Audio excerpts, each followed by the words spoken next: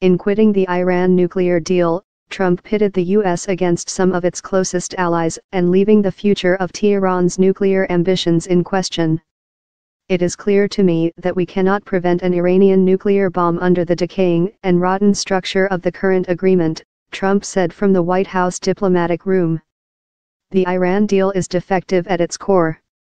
If we do nothing, we know exactly what will happen.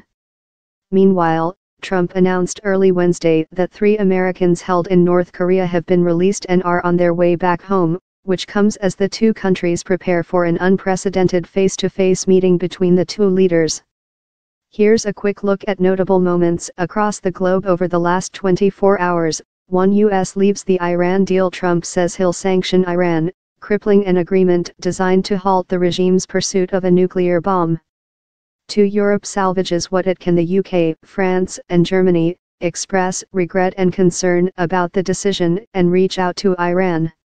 Western companies that do business with the regime worry U.S. sanctions could hit them. 3. Saudis weigh in on gas prices. Sanctioning Iran means cutting off a major market for its oil. Saudi leaders pledge to keep prices stable.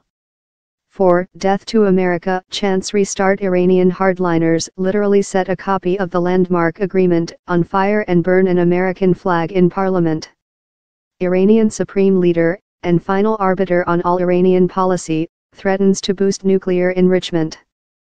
5. An emissary goes to North Korea. Trump announces Secretary of State Mike Pompeo is heading to North Korea after his plane is already in the air. He visits in part to make plans for a Trump-Kim summit. 6. Prisoners released after a good meeting. Pompeo's plane leaves North Korea for Japan with 3 American detainees. Trump tweets that he plans to meet the former prisoners when they arrive in the U.S. early Thursday.